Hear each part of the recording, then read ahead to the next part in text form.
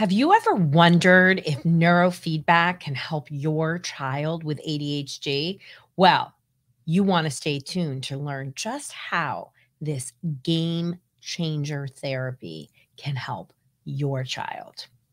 Hi, I'm Dr. Roseann, and I'm a mental health trailblazer. And join me as we have real conversations about real solutions to kids' problems. And today, we're talking about one of my favorite natural solutions for ADHD. And it's one of the first things I started using to really change the lives of kids with ADHD. And it's neurofeedback. So let's dive into what it is and how it can help your child.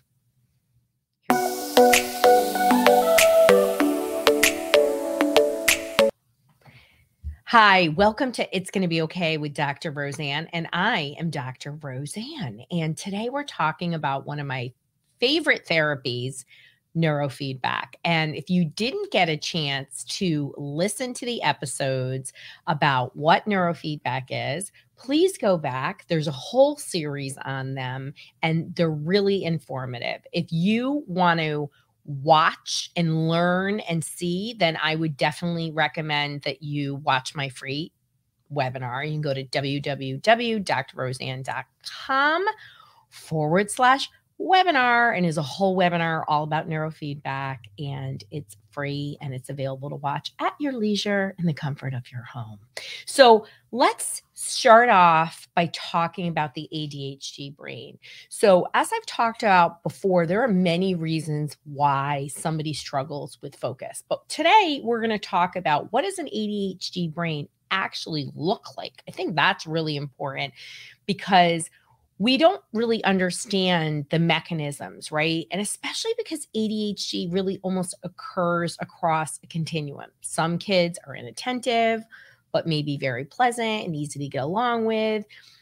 Other kids may be impulsive and moody and cranky and emotional, and they're sort of everywhere in between. And yet they all still struggle with ADHD. And why is that? Because they have a dysregulated brain, and that patterning of dysregulation is pretty clear when I do a QEEG brain map, which I use for diagnostics, and also that determines what protocol people need for their neurofeedback. We're going to get into that. But when you're looking at an ADHD brain, what does it look like? So if you're driving and you're listening, you can imagine, put your hand into a fist, and at your knuckles is the front of your brain, and that's the frontal lobe.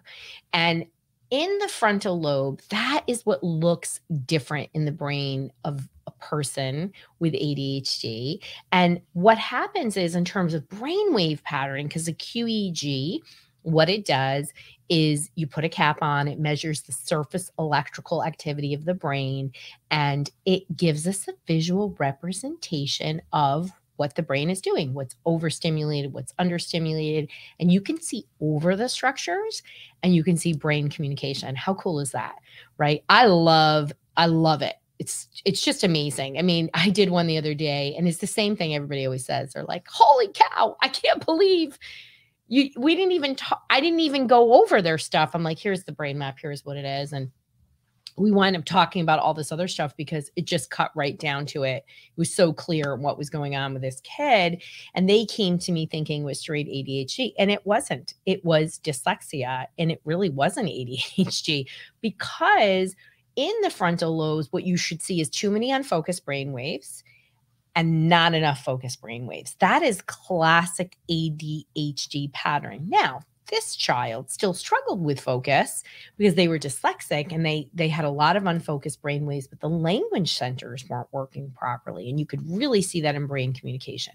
So neurofeedback, the first step in the process most of the time is some level of checking, right? So even when people can't come into me, I still do statistical analysis. When they get their equipment, we do brain checks where we're looking at certain regions that we suspect based on what we hear, right? So if a certain region in the brain isn't working, they can't do certain things. It's so easy to understand when you break it down, what area is understimulated, what is overstimulated.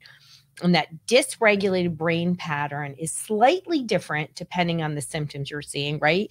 That hyperimpulsive child, that inattentive child, but temperament is also in there, and you can't see that in a brain map. So let's go into what is neurofeedback? How does it work? It's a mysterious process for people. Some people think something's coming through the wires. It doesn't. So at a really, really high level, simple, what is it? The brain is getting reinforced to produce the right healthy combination of brainwaves. That is it. The computer, and what we do is EEG neurofeedback, whether you're working in center or fully remote. And we work with people all over the United States. And when you're doing the neurofeedback, you're hooked to the computer. I've already determined a protocol based on the brain check or QEG. The brain then changes what it's doing to get reinforcement. What is a reinforcement? It's a movie playing. It's different visual and auditory reinforcements depending on what equipment you have. Within 2 to 3 seconds, the brain instantaneously produces the right combination of brain waves, and it starts working out. Sessions are about somewhere around 30 minutes. And most people in our 6-month program, it's 2 to 3 times a week. Some people do intensive. We do a lot of intensives where people fly out.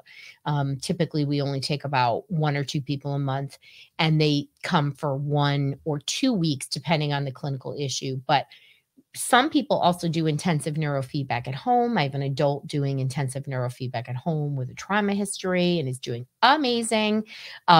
It's always really exciting to see people's lives change. And I feel so blessed that I'm able to be part of that journey every day. So let's talk about the benefits of neurofeedback and what happens when actually, how does it reduce symptoms? Like what happens, right? So it's the simple process of measurement and reinforcement. It's pleasant. They're hooked to a computer. They're doing 2 to 3 sessions a week. You're typically doing at least 40 sessions, and changes are lasting over time. Now, most of my people with ADHD, some of them are on ADD meds, some of them aren't, but typically their goal is to come off. Some it's to reduce, but most of my people, I have a family right now, they're actually almost in shock at how much their behavior is improving. And one mom said to me, she has a set of twins, and she said that she's never, ever not had the school call. And so they've been doing neurofeedback since the beginning of the school year, and first time in their 9 years of school that nobody's called to complain. It's pretty amazing. And, I had this personal moment yesterday 2 days ago, where somebody in my life is a service provider, knows what I do. And I got asked to be in a very, very big docu-film about natural solutions for ADHD. And I was telling this person all about it. And then they told me that they put their child on medication. And I was like, what are you doing? You're going to hurt your kid's brain. And they got upset with me. And I was like, hello, you've known me for years and you're bringing this to me and you're asking my opinion. I have to tell you. So I shot all the research in, I gave all that. And his response was, Roseann, what was I going to do? The school was on my back. And I get it. One of our employees said that's the only reason why they started medication, because the school was on their back. And I'm not nagging on teachers, but I just want parents to know, like, if you watch the episode or listen to the episode with Gail, where she said, what did I do when my teacher told me to medicate my kid? She set off on Google is what she said. And she found me, and her kid didn't have ADD. And there's a lot of reasons why the brain is dysregulated. So if you are going to medicate, you should really know if that's really the right solution at the right time. And most of the time it's not. So let's talk about how it reduces symptoms. It's pretty amazing. So one, what it does for most people is it's improving attention and focus. And please know, you can go to drroseann.com/my blogs. I have tons of blogs. There are over 3,000 peer-reviewed studies, tens of thousands of research studies showing the efficacy of neurofeedback for a variety of clinical conditions. But many for ADHD because ADHD kids are easy to measure. So in these research studies, there's one that I frequently cite in my literature that about 91% of the people in this particular study showed improvements in attention and focus with neurofeedback. That's pretty amazing. And the American Pediatric Association recommends neurofeedback and says it's a level 1 intervention, the same as medication. And that's according to their independent survey of the research. And that's since 2012. They've been saying that it's as effective as medication, which is pretty amazing. And yet nobody's hearing about it. So I think we have to talk about what are the things that improve. So attention and focus, when your kid can alert, they actually can hear you and maybe start a task. It's really important. So one of the other things neurofeedback can do is improve impulse control and hyperactivity. And behavioral disinhibition, stopping a response, is the actual foundation for all learning. It is particularly the foundation for executive functioning. If you can't put the brakes on, how can you do anything else? So this is going to affect transitioning. It's going to affect starting and completing a task. It's going to, if you happen to be one of those annoying, impulsive kids, and hello, I had, one of those until we did a lot of intervention. It's tough to have an impulsive kid. They get in trouble. They're more likely to be identified. You have a greater portion of males being impulsive. Girls tend to be more inattentive. So that's one of the ways neurofeedback can really, really help. And yesterday I had somebody fly out for the second time, and they've been doing neurofeedback pretty intensively from a Western state. And it's a little guy. And so he was so impulsive that all his mom, she did was she didn't tell him don't touch things. He couldn't alert properly. So she would say, touch this, touch that. It was the opposite, right? She's such a good mom. Love her. What a great gut she's got doing. I was like, do you understand? You're basically should be like a therapist. You're doing such a good job. And we couldn't believe the difference in his impulse control from just a few weeks ago. They've really been doing a lot of sessions, probably 3 to 4 a week. So young brain, it's a very young child, intensive sessions, a parent who's really following through with the behaviors and teaching him about putting the brakes on in such a beautiful way. Oh, such a great job. He's really showing the difference. Is pretty exciting.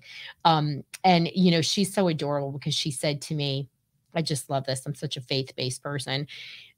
She said, we were doing this and it was about 4 weeks in.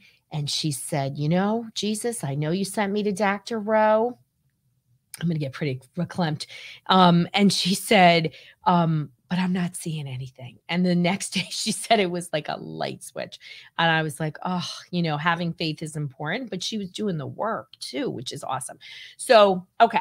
So another benefit of neurofeedback is it's safe and non-invasive, right? So we're not going to get into all the nitty gritty of the dangers of psychiatric medication. I have these blogs on it.